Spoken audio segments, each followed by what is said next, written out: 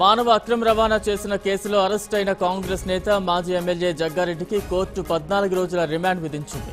దీంతో ఆయన్ను పోలీసులు చంచల్గూడ జైలుకు తరలిస్తున్నారు. అంతకుముందు జగ్గారెడ్డిని సికింద్రాబాద్ సివిల్ కోర్టులో హాజరుపరిచారు పోలీసులు. ఆయనపై మొత్తం 8 సెక్షన్ల కింద కేసులు నమోదు చేశారు. గత రాత్రి ఆయన్ను అదుపులోకి తీసుకున్న పోలీసులు నార్త్ జోన్ డీజీపీ కార్యాలయంలో 3 గంటల పాటు విచారించారు. గుజరాత్కు చెందిన ముగ్గురిని జగ్గారెడ్డి తన కుటుంబ సభ్యులుగా చేర్చి అమెరికాకు తరలించినట్లు పోలీసులు ఆరోపించారు. ఈ కేసులో జగ్గారెడ్డిపై IPC 419, 490, 467, 468, 471, 370, passport act section 12, immigration act 24 సెక్షన్ల కింద కేసులు నమోదు చేశారు.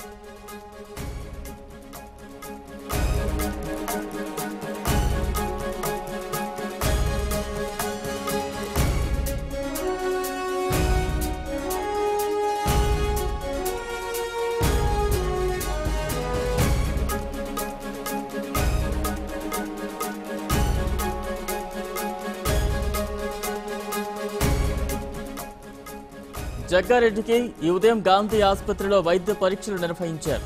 అనంతరం ప్రెస్ మీట్ నిర్వహించిన డీసీపీ సుమతి పక్కా ఆధారాలతోనే జగ్గారెడ్డిని అరెస్టు చేశామన్నారు. ఆయన 15 లక్షలు తీసుకుని ముగ్గురిని అక్రమంగా అమెరికా తీసుకువెళ్లారని చెప్పారు.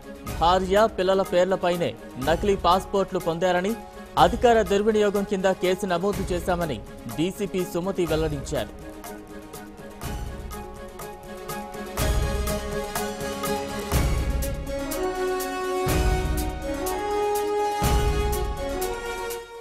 He is a political leader. He was ex-MLA of Sanga Reddy constituency and తను ఎమ్మెల్యే సంగా రెడ్డిగా ఉన్న సమయంలో 2004లో తన ఫ్యామిలీ మెంబర్స్ పేరుతో ఫ్యాబ్రికేటెడ్ డాక్యుమెంట్స్ వాడి పాస్పోర్ట్ ఒబ్టైన్ చేసి ఆ పాస్పోర్ట్స్ ఒబ్టైన్ చేసిన ఫేక్ పాస్పోర్ట్స్తో మళ్ళీ యుఎస్ వీసా పొంది యుఎస్ వీసాలో వచ్చిన ఫేక్ మెంబర్స్తో హూ పర్పోర్టెడ్లీ ఆర్ ఫ్యామిలీ మెంబర్స్ వారితో పాటు ప్రయాణం చేసి ఒక వారం అక్కడ ఉండి తను రిటర్న్ కావడం, వాళ్ళు ఇప్పటి వరకు కూడా రిటర్న్ కాకపోవడము, ఇదంతా కూడా సుమారు 15 లక్షల డబ్బు తీసుకున్నారని కన్ఫెషన్ చేసి ఉన్నారు. ఈ 15 లక్షలు ఒక్కొక్క మనిషికి 5 లక్షల సొమ్ము మేము తీసుకున్నాము. నాకు ఇంట్రడ్యూస్ అయిన పర్సన్ ఒక బ్రోకర్ బై నేమ్ మధు అని చెప్పడం జరిగింది. తనతో పాటు జట్టి కుసుమ కుమార్ అని ఇంకొక తన friend and X Congress leader తనతో పాటు యుఎస్కి వెళ్లారని తెలిపినరు. దీని ఆధారంగా ఈ కేసెస్ అన్నీ కూడా రిజిస్టర్ చేయడం జరిగింది. ఇప్పటి వరకు మనము ప్రిలిమినరీ ఆధారాల ప్రకారము ఒకటి ఆర్పీఓ సికింద్రాబాద్ నుంచి తెచ్చుకున్న డాక్యుమెంట్స్ అన్నీ కూడా they are all official documents. తర్వాత ఆధార్ డాక్యుమెంట్స్ ఏవైతే కలెక్ట్ చేసామో అవన్నీ కూడా అఫీషియల్ డాక్యుమెంట్స్. తర్వాత వాళ్ళ ఇంట్లో సీజ్ చేసిన ఫోటోగ్రాఫ్స్ ఏవైతే ఉన్నాయో అవి కూడా వాళ్ళ పర్సనల్ కస్టడీలోంచి తీసుకున్నవి. దీని ఆధారంగా మనకు ప్రిలిమినరీ కేసు ఈజ్ ఎస్టాబ్లిష్డ్. నేను చెప్పిన అన్ని సెక్షన్లలోనూ కూడా కేసు ఇప్పటి వరకు ఎస్టాబ్లిష్ అయింది. ఇప్పుడు మనము we will produce them before Honorable 22nd ACMM Secunderabad for further orders of the Honorable Court.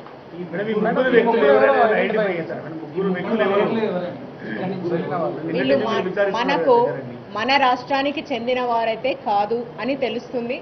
ఏ రాష్ట్రానికి చెందిన వారు, వాళ్ళని ఎవరు పట్టుకొచ్చారు అన్నది ఫర్దర్ ఇంకా కొంతమందిని విచారిస్తే మనకు ఖచ్చితంగా ఆ డీటెయిల్స్ వస్తాయి. ఎంబసీకి మనం అప్లై చేయడం జరిగింది అండ్ ఎంబసీ ఆధారంగా ఇప్పుడు ఆ వివరాలన్నీ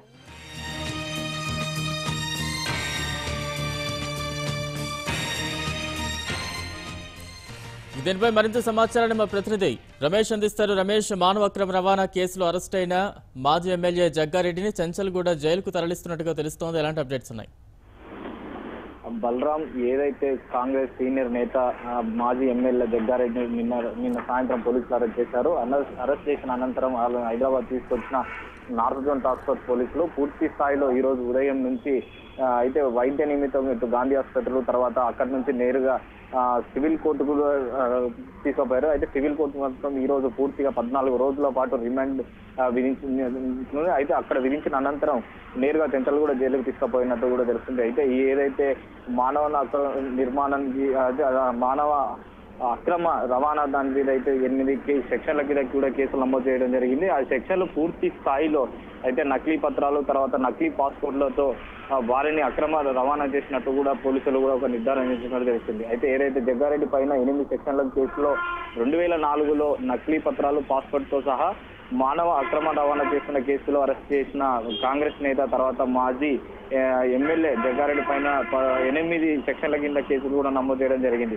అవి ఐపీసీ సెక్షన్ 419, 490, 467, 468, 471, 380 పాస్పోర్ట్ యాక్ట్ కింద 12, తర్వాత 24 సెక్షన్లు అయితే పూర్తిగా అయితే ఏదైతే అక్రమ పాస్పోర్ట్లను, తర్వాత అక్రమ మానవ రవాణా చేసినట్టు తెలుస్తుంది. అయితే వీటిలో అయితే తమ భార్య పిల్లల పేర్లతో మాత్రం ఇతరులని అయితే నేరుగా అమెరికాకు తీసుకుపోయినట్టు తెలుస్తుంది. అయితే అమెరికాలతో ఈయనతో పాటు ఇద్దరు అమ్మాయిలు, తర్వాత ఒక అబ్బాయి ఉన్నట్టు తెలుస్తుంది. అయితే అబ్బాయిని ముగ్గురిని అక్కడ వదిలేసి నేరుగా ఒంటరిగా హైదరాబాద్కు వచ్చినట్టు తెలుస్తుంది. అయితే హైదరాబాద్ వచ్చిన నేపథ్యంలోనే నిన్న మార్కెట్ పోలీస్ స్టేషన్ లో ఒక ఫిర్యాదు చేయడం నేపథ్యంలో ఈ కథ అంతా వెలుగులోకి వచ్చిందని చెప్తున్నారు. అయితే పూర్తి స్థాయిలో ఏదైతే మానవ అక్రమ రవాణా ఉందో దానిలో ముగ్గురికి 15 లక్షల చొప్పున పైసలు తీసుకున్నట్టు తెలుస్తుంది. పూర్తి స్థాయిలో అయితే ఇది డబ్బుల కోసమే ఈ విధంగా చేశారని చెప్పి ఇటు పోలీసులు కూడా చెప్పినప్పటికీ ఈ రోజు సివిల్ అడ్మిట్ చేసినప్పుడు 14 రోజులు రిమాండ్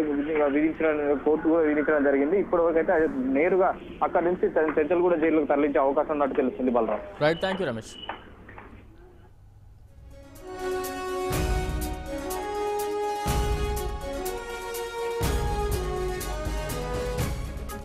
2004లో జగ్గారెడ్డి ఎమ్మెల్యేగా పనిచేసిన సమయంలో తన భార్య నిర్మల, కుమార్తె జయలక్ష్మి, కుమారుడు భరత్ సాయిరెడ్డి పేర్లతో గుజరాత్కు చెందిన ఓ కుటుంబానికి నకిలీ పాస్పోర్ట్లు సంపాదించాడు. వాటి ఆధారంగా నకిలీ డాక్యుమెంట్లతో వీసాలు పొంది ముగ్గురిని తన వెంట అమెరికాకు తీసుకువెళ్లారు. వారిని అక్కడ దించిన జగ్గారెడ్డి తిరిగి ఒక్కరే హైదరాబాద్ వచ్చేశారు. ఆ ముగ్గురు అమెరికాకు వెళ్లి 14 ఏళ్లు అయినా ఇంతవరకు తిరిగి రాలేదు. దీనిపై అనుమానం వచ్చిన అమెరికన్ కాన్సులేట్ అధికారులు ఆరా తీయాలంటూ నార్త్ జోన్ పోలీసులకు సమాచారం ఇచ్చారు. దీంతో ఈ కేసు వెలుగులోకి వచ్చింది.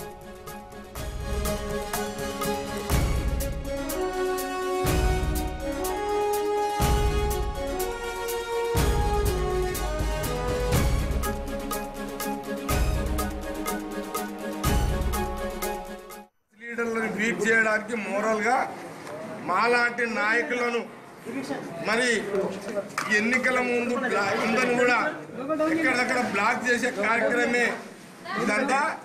హరీష్ రావు, కేసీఆర్ రాజకీయంగా కాంగ్రెస్ పార్టీ నాయకుడు నన్నే కాదు ఎవరిని అవకాశం దొరికితే వాళ్ళని జైళ్లలో పెట్టి వీక్ చేసి మళ్ళీ ఎన్నికల్లో రావాలని కేసీఆర్ చేస్తున్న ప్రయత్నంలో భాగమే.